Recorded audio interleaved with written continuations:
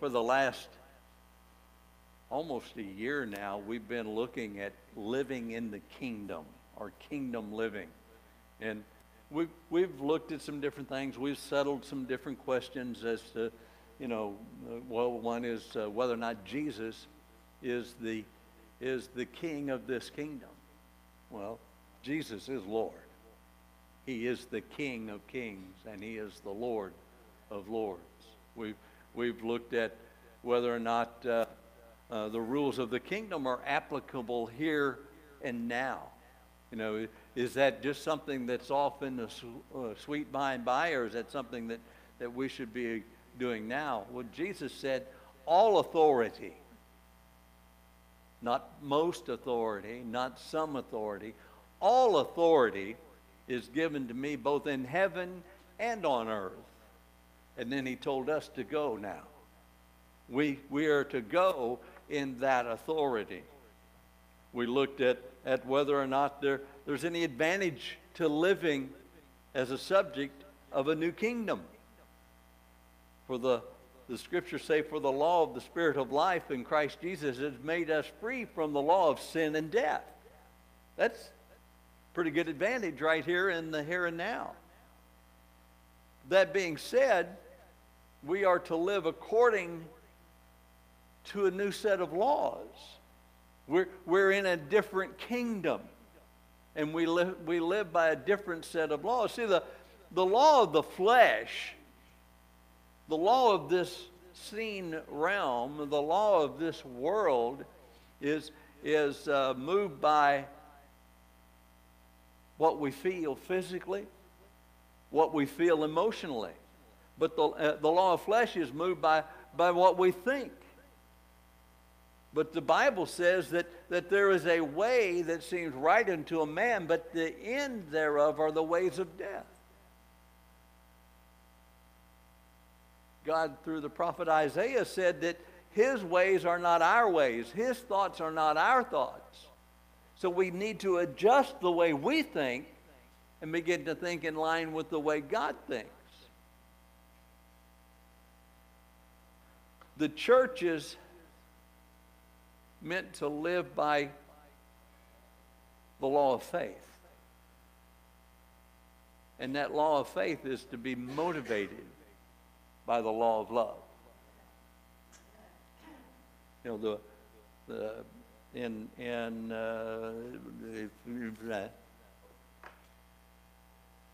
It says that faith which worketh by love. And I don't know about you, but I'm confident that I have met people and know people that operate in faith. But it's not a faith that's motivated at times by love. And I'm talking about myself. Now, you can take that with however many grains of salt you care to take it with, but you probably have operated in faith before and had seen things work, and your motivation was selfishness. Wasn't motivated by love. Well, that kind of faith doesn't please the Father. But a faith that is motivated by love is what pleases the Father. Without faith, it's impossible to please God. But that faith that pleases God must be motivated by love. So a couple of weeks ago, we looked at the authority that's found in the name of Jesus. The Bible says, at the name of Jesus, every knee must bow. Every tongue confess Jesus is Lord. And Peter, on the day of Pentecost, declared there is no other name under heaven by which men must be saved. Muhammad won't get you there. Buddha won't get you there. Being a good person won't get you there. It is only the name of Jesus that opens the door and ushers us into the kingdom of the living God. So today I want us to look at how and when to use the name of Jesus. Turn to Acts chapter 3, if you're not already there. Title of my message this morning is using the name of the kingdom. In Acts chapter 3, look, we're going to start reading in verse 1, and we're going to read through verse 6, and then we'll talk about that a little bit. Now Peter and John went up together to the temple at the hour of prayer, the 9th hour.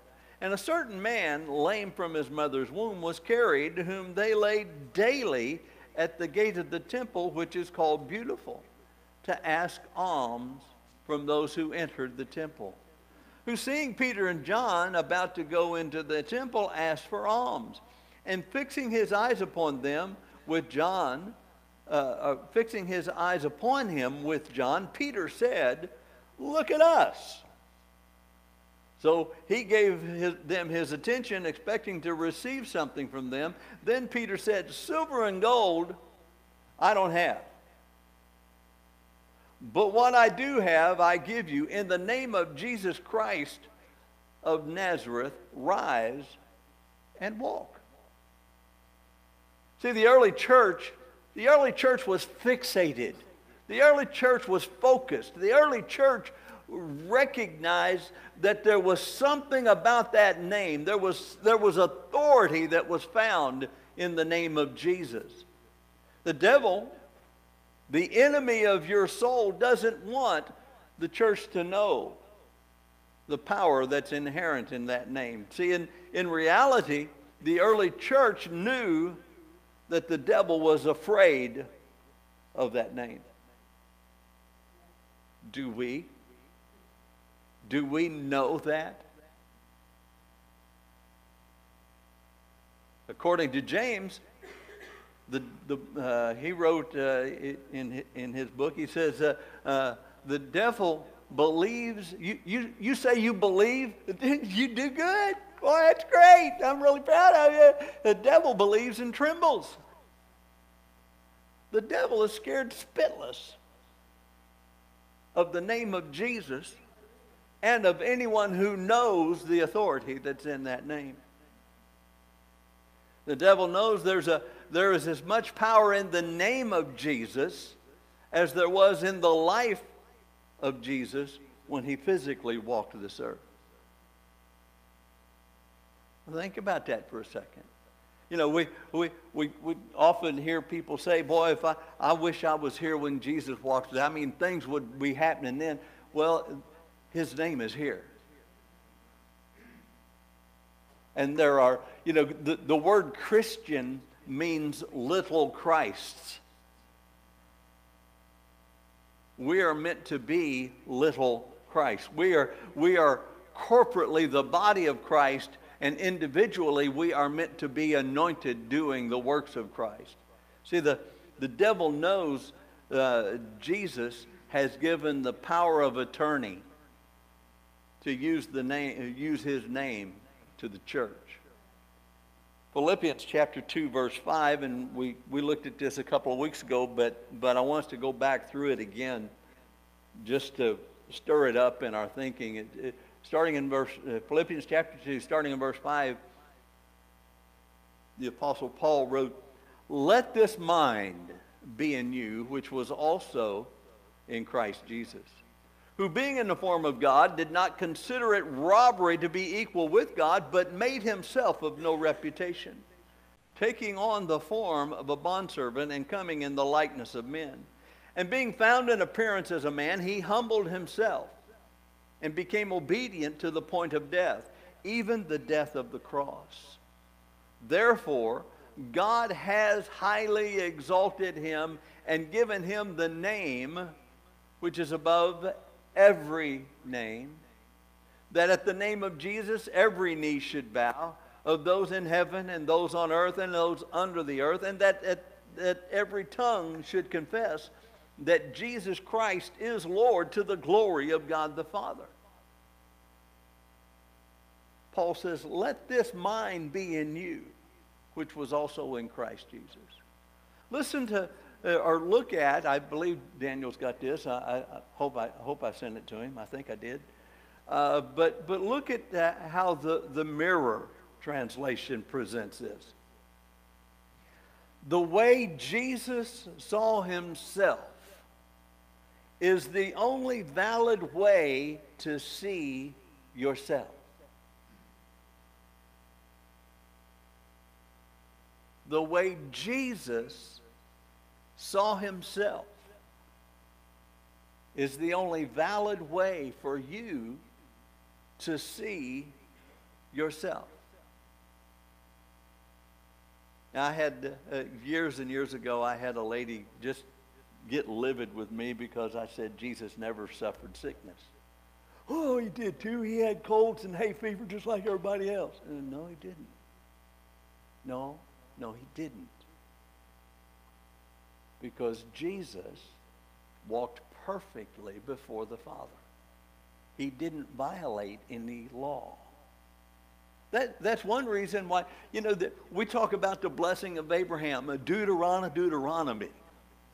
Hallelujah. I love that song. It's just a little ditty, but it's cool. But the blessings of Abraham are mine. And Jesus, when he was born, within 2 years of his birth, finances were tracking him down. Huh? What do you mean? The wise men came, bearing gifts of gold and frankincense and myrrh. Frankincense and myrrh were very expensive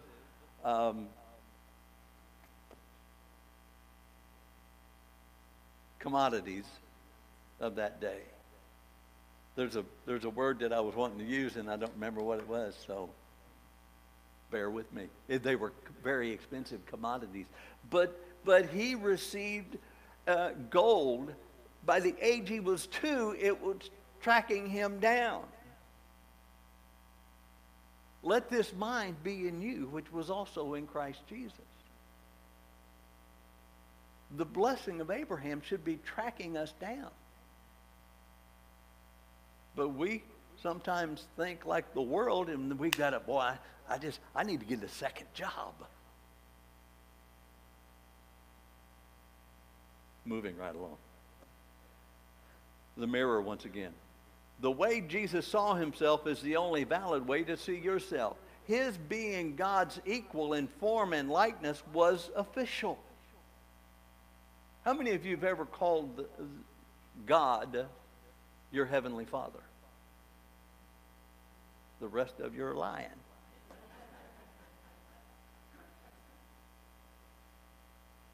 We call God our Father.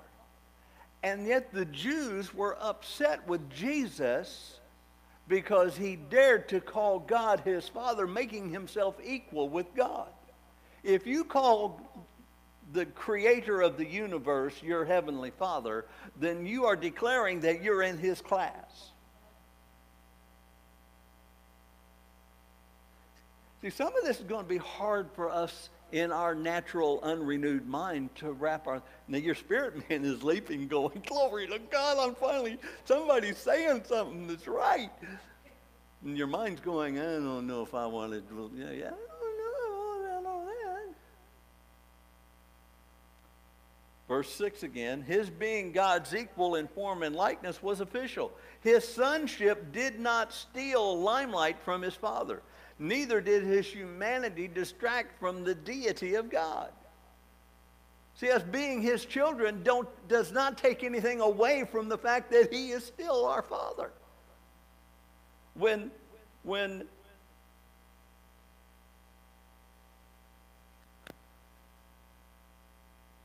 I was in my 40s, and all of my brothers were at Mom and Dad's house, and we just were clowning around, and we got into an arm wrestling match. And I'm the youngest in the family, and I was the biggest mess. They were all athletes and very, very good athletes. And 2 of them got full ride scholarships to universities playing football. And I got a full ride scholarship to the School of Hard Knocks because I was Well, I was. But we got into this arm wrestling, and so my oldest brother said, "Come on, Mike." And so I sat down and I put him down. And I was surprised. And my next brother got there, and he said, I'll show you how it's done. And he sat down, and I put him down. And the brother closest to me is 7 years older than I am, and when he was in the 8th grade, he could take a 100-pound dumbbell and pick it up and put it over his head with one hand in the 8th grade. I couldn't do that now. But, you know, he was.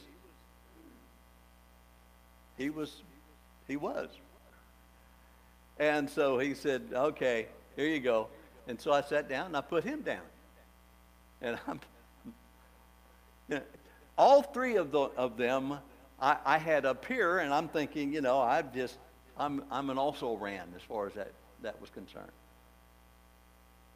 And so my dad sat down, and he was in his 70s. And so we're arm wrestling, and he went, "What?" He put me down with no problem. See, he was still my dad. There wasn't anything I was going to do that was going to diminish the fact that he was my daddy. And there's nothing we do that when we act like God's children that diminishes his authority. But we need to settle that in our thinking. Verse 7. His mission, however, was not to prove his deity, but to embrace our humanity. Emptied of his reputation as God, he fully embraced our physical human form. Born in our resemblance, he identified himself as a servant of the human race. His love enslaved him to us. See, the Bible tells us to esteem others better than ourselves. The Bible tells us that we're not to think more highly of ourselves than we should. Doesn't mean we shouldn't think of ourselves highly, but we shouldn't allow ourselves to think we're all that and a cup of coffee.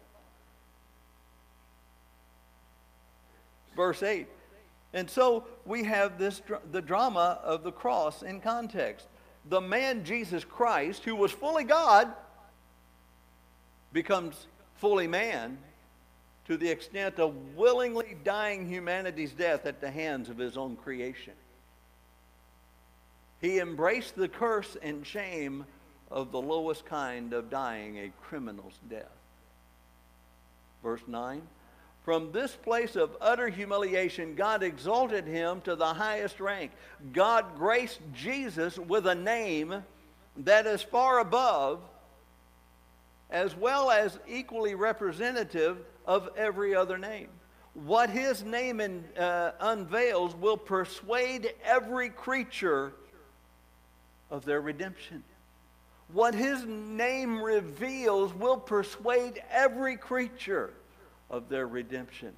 Every knee in heaven and upon earth and under the earth shall bow in spontaneous worship. Now, obviously, we're not seeing that yet, but it's coming. See, in the book of Romans, Paul declares all of creation groans for the manifestation of the sons of God. The Mirror says that our lives represent the one event every creature anticipates with held breath, standing on tiptoe, as it were, to witness the unveiling of the sons of God. All of creation is groaning for us to begin to manifest who we are in Christ. When we recognize who we are and what we have as being children of the Most High God and have the name of Jesus, all of creation is groaning for us to begin to operate the way we're meant to operate and to do what we're meant to do. Verse 11, once again, every tongue will voice and resonate the same devotion to his unquestionable lordship as the Redeemer of life. Jesus Christ has glorified God as the Father of creation. This is the ultimate conclusion of the Father's love. The ultimate conclusion of the Father's love. See, the devil doesn't give a rip. You know, I talk like we talk, okay? Because he doesn't really care. No, he doesn't give a flying rip about how religious we become as long as we remain ignorant of what we have and what we can accomplish through the power vested in the name of Jesus. We should walk continually in the authority of the name of Jesus. The human experience has walked into and out of and into and out of. The church has walked into and out of the authority that's in the name. But God's plan, his intention, is for us to walk into the authority of the name and to abide there, to stay there. See, most Christians today use the name of Jesus as a religious good luck charm instead of recognizing it to be the most powerful name in the universe. Yeah, I cringe sometimes when I hear people use the name of Jesus. Jesus.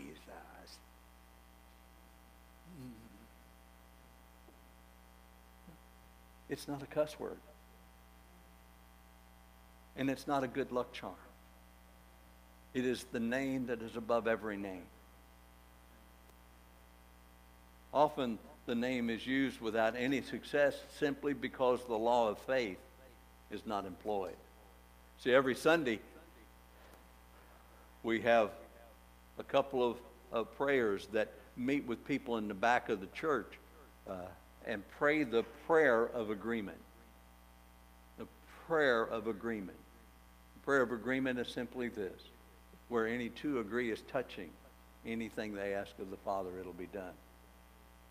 And when Kevin, every Sunday, when he invites people to come for prayer, he says, knowing that you can ask anything in his name and it will be done.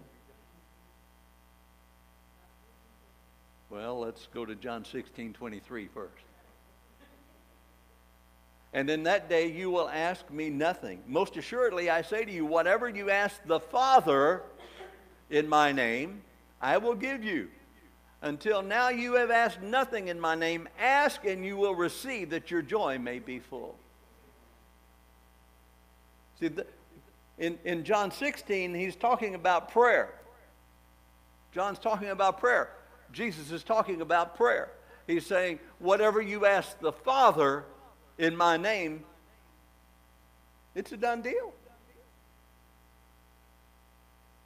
A lot of prayers are answered.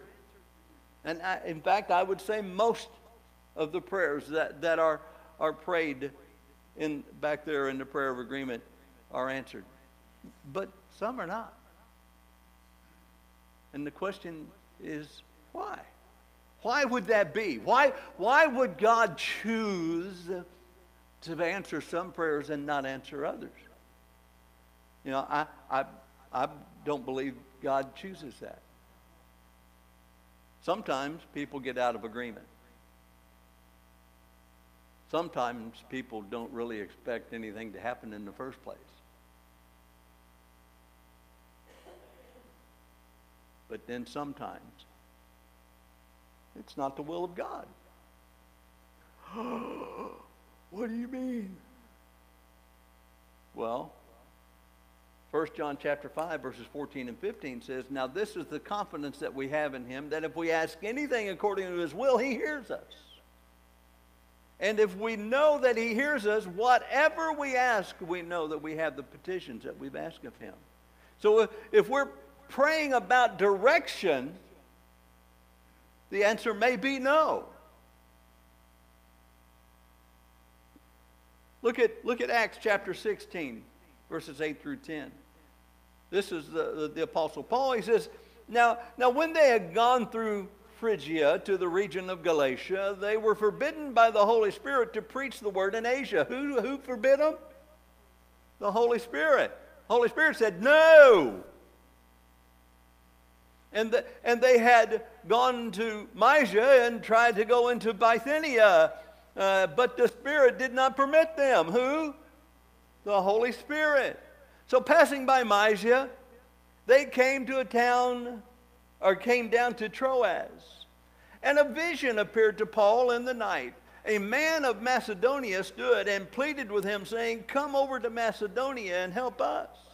Now after he had seen the vision, immediately we sought to go to Macedonia, concluding that the Lord had called us to preach the gospel to them. See, when we're praying about direction, the Lord may say yes, no, or wait a while. But if we're praying about something that is part of our covenant right, the answer is always a resounding yes. It's not maybe. It's not could be. It is yes. 2 Corinthians 1:20, for all the promises of God are in him yes, and in him amen, to the glory of God through us. Tony, what's amen mean? So be it.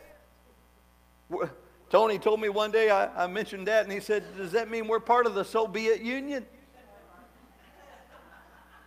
Works for me. See, we've said it before, but amen is not a little ditty that we stick at the end of a prayer so everybody knows we're done talking. It is a declaration of faith. It is a putting my stick in the ground. I'm so be it. It's not a could be, should be, would be, ought to be. It is a done deal. Brother Hagin used to say, if you're willing to stand forever, you won't have to stand too long. But because we're in this earthen vessel, we have a tendency to vacillate back and forth. Well, that's what it says, but I'm feeling this. That's what it said, but I see this. That's what the word says, but we need to get our butt out of the way.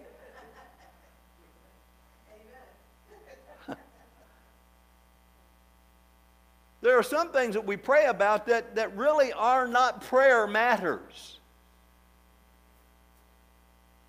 There are times that we are to use the name of Jesus to enforce the will of the Father.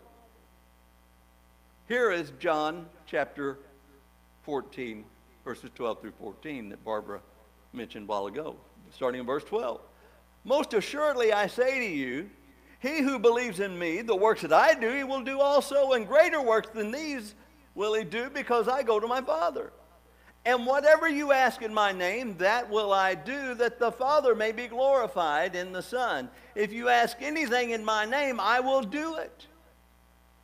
Now, folks, this passage is not talking about asking the Father. It's about using his name against the enemy of your soul. Now, trust me on this. I am no Greek scholar. But I have the ability to read a dictionary. And I have the ability to read what other Greek scholars have said. And the word that's translated ask in that passage can also be translated as command. So let's read that again and look at it a little differently. Starting in verse 12, most assuredly I say to you, he who believes in me, the works that I do will he do also. Sounds good. And greater works than these will he do, because I go to my Father. He sent us the Holy Ghost who lives on the inside of us. And the works that Jesus did, we're expected to do. And greater works than that even, we're expected to do. And whatever you ask, whatever you command in my name, that I will do, that the Father may be glorified in the Son. If you ask, if you command anything in my name, I'll do it. Now remember the opening passage that we were looking at where Peter and John were going to church and passing by a man crippled from birth. Look at verse 6. In the name of Jesus Christ of Nazareth, rise up and walk.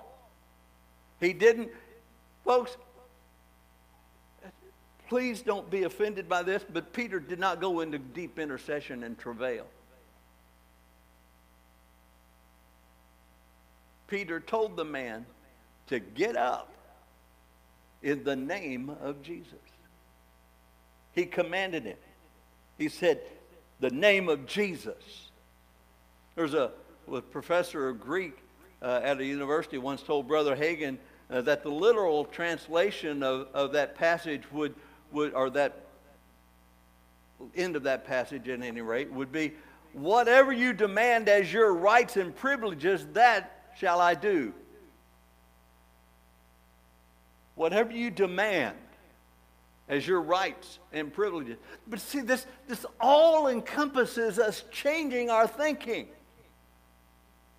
Changing the way we view things. Embracing the mind of Christ. Putting our foot down and saying, no further, devil. I enjoy watching, I forgot the name of it, The Lord of the Rings. And there's one, I don't even know which one it's in, but there's a one where Gandalf is, the powers of darkness are chasing them, and Gandalf stops on this bridge and he goes, no further. And Gandalf disappears. No further. But then Gandalf comes back as Gandalf the Gray comes back as Gandalf the White. See, all of the Lord of the Rings is meant to be an allegory of the gospel. But no further, devil. You got problems in your family? No further, devil. You got problems in your health? No further, devil. You got problems in your finances? No further, devil. In the name of Jesus. I've told you the story before, and this is talking about the blood, but it's the blood of Jesus that makes it so. My dad was a pretty good gardener when he was alive. And one particular summer, he was having a lot of trouble with rabbits. Every time his garden would get up so high, the rabbits would come out of the blackberry row that was right next to the garden and just eat it up. He planted it 3 times. And all 3 times, he got it eaten up. They just ate it down to the roots. And he said, well, I'm going to put a stop to this. And I thought, well, you're not going to plant it again? And so he went over here to Helton Velker, which was still open at that time, and he bought some stuff called blood meal. And he planted this garden, and he sprinkled that blood meal all the way around that garden. And the devourer would not cross that bloodline. His garden grew. It was wonderful. We got all kinds of fruit off of that garden. But those rabbits, the devourer would not cross that blood. The devil will not cross the blood. And it is the blood of Jesus. And that blood is what gives Jesus' name the power and the authority. Look at Acts chapter 9. Peter said to a man who had been bedfast for 8 years, Aeneas, Jesus Christ heals you. Arise and make your bed. Once again, you don't see him praying. You don't see him going into great travail, into deep intercession. And there are time for that. There is a place for that. But I'm not talking about that today. I'm talking about us beginning to be people who understand and use the name of Jesus the way God intended for us to understand it and to use it. The name of Jesus has not been taken away from the church. And the name of Jesus has not lost one iota of power.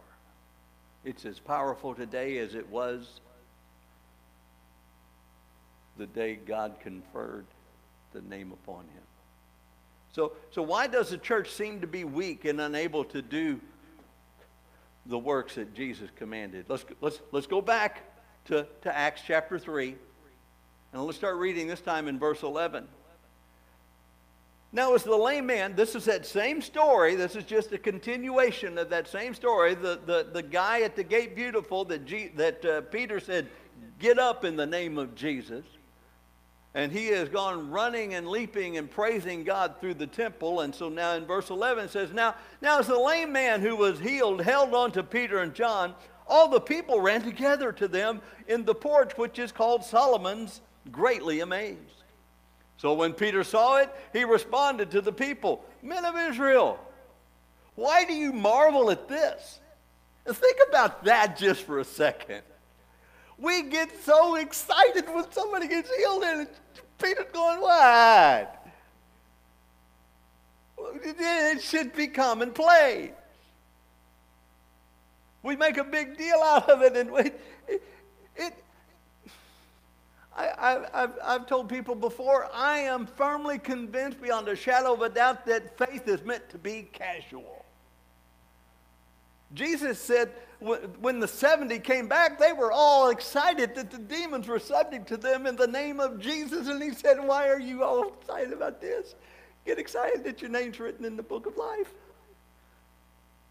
This is a side show, a benefit. But the joyous thing is we've got an eternity to spend with the Father. Now, as the lame man who was healed held on to Peter and John, all the people ran to them on the porch, which is called Solomon's, greatly amazed. So Peter, when he saw it, responded to the people, said, "Men of Israel, why do you marvel at this? Or why look so intently on us as though through our own power or godliness we have made this man walk? The God of Abraham, Isaac, and Jacob, the God of our fathers, glorified his servant Jesus, whom you delivered up and denied in the presence of Pilate when he was determined to let him go.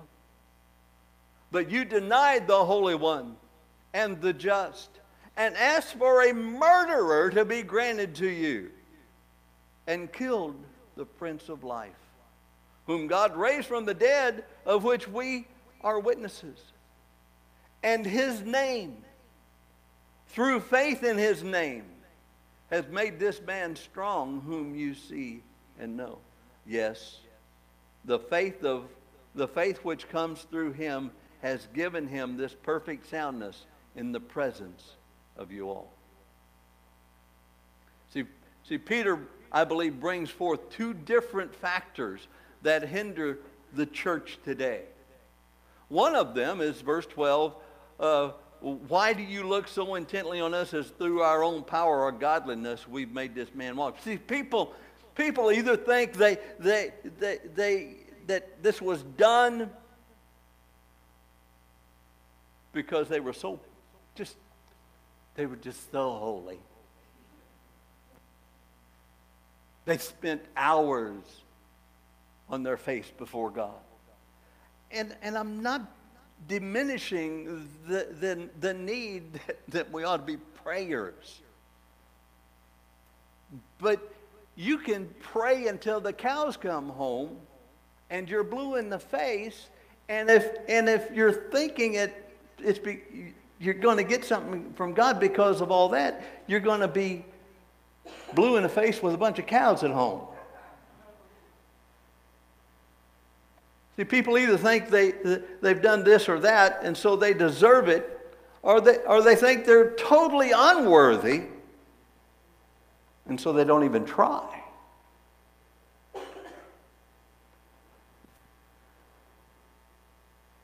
We've got to understand that we need to let this mind be in us, which was also in Christ, who being in the form of God thought it not robbery to be equal with God, but made himself of no reputation. Now look at verse 16. And his name, through faith in his name, has made this man strong whom you see and know. Yes, the faith which comes through him has given him this perfect soundness in the presence of you all. See, through faith in the name of Jesus, and only through faith in the name do we have authority. We've had all the use of the most powerful name in all the universe at our disposal, and yet we walk around at times like unwanted stepchildren. God loves you so much that he has given you the name of the King to appropriate everything that you have need of in this life. See, God wants us to live the abundant life.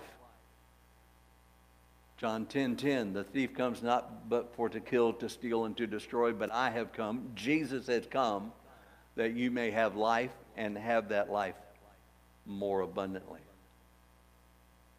God wants us to live the abundant life in the here and in the now. The Bible tells us that faith comes by hearing, and that hearing comes by the Word of God. But we need to recognize that just as the children of Israel had to go out daily into the wilderness and get manna, the church needs to feed daily on the Word in order to keep our faith strong and vibrant. See, faith doesn't come by having heard. Faith comes by hearing. In the book of Hebrews, chapter 2, the writer implores the readers to give more earnest heed to the things which they've heard, lest at any time they drift away. The Message Bible of that verse says, it's crucial. It's crucial. It's an imperative that we keep a firm grip on what we've heard so that we do not drift off. God's Word says, for this reason we must pay closer attention to what we've heard. Then we won't drift away from the truth. The Amplified. Since all this is true, we ought to pay much closer attention than ever to the truths that we've heard, lest in any way we drift past them and slip away. So the question this morning remains, where is our faith? Is it in what we see? Is it in what we feel? Or is it in the name that is above every name? And we've said it before. Faith does not deny what we see.